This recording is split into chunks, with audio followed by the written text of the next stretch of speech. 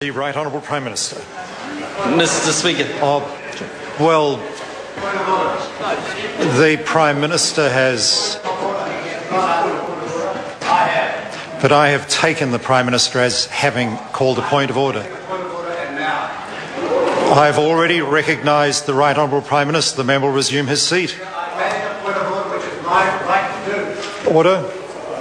I have already recognised the Prime Minister for a point of order. The member will resume his seat. That I have recognised the Prime Minister for a point of order. The Prime Minister will raise his point of order. Then the member may raise his point of order should he wish.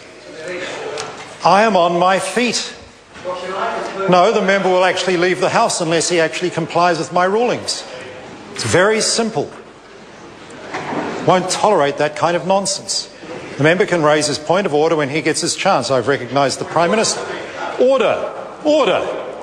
Members will resume their seat. I'm on my feet. This nonsense will stop. The Speaker's at perfect liberty to recognise any member in the House when the Speaker chooses. The Speaker's done that. He's recognised the Right Honourable Prime Minister on a point of order. Point of order, Mr. Speaker. Point of order, the Honourable Trevor Mallard. It better be a different issue. It is a point of order, Mr. Speaker. The member is quite correct. The member will resume his seat.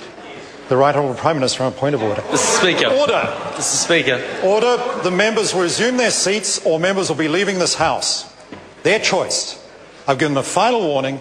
We'll either hear the Prime Minister's point of order.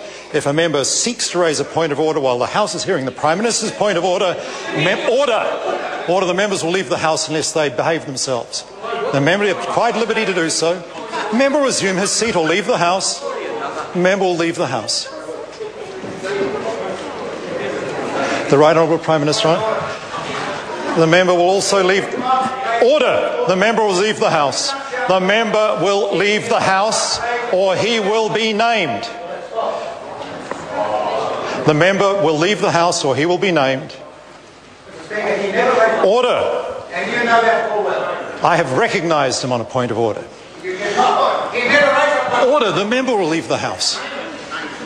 The Right Honourable Prime Minister. Mr. Speaker, I seek leave to make a personal explanation to correct answers I gave to oral questions during the last sitting week.